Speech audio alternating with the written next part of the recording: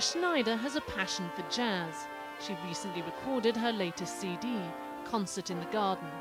117. In the last decade, she's released 3 albums while signed to a record label. Each sold about 20,000, but she didn't make a penny. For this latest album, she decided to try a different approach and signed up with a company called ArtistShare. They sell CDs and music downloads over the internet and turn the profit over to the artist. If she sells just 1/4 as many copies as her previous discs, she'll do more than break even. I spent about $87,000 on this recording. By the time the actual CD came out, I had raised over $30,000 for this recording. So as you can see, in just the record being out 1 month, I've paid for over half my recording.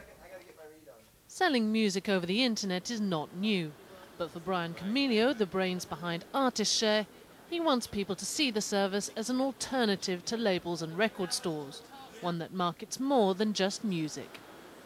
The only thing that's left that you can't copy or pirate is the artist's actions, their creativity, their imagination. So turning that into the product actually solves the problem. Companies like ArtistShare will never replace the major record companies, but according to Billboard magazine's senior business writer, they can be good for both established artists and up-and-coming talent. It's great for younger artists and baby acts that maybe not have a record deal at this point, are looking for a record deal.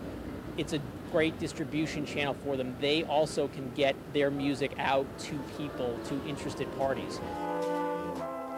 Musicians with ArtistShare have to pay a fee to create the website, as well as 15% commission. Other than that, they receive all the revenue. It's still not cheap, but for artists like Maria Schneider, it might be the only way to earn a living doing the thing she loves best, making music.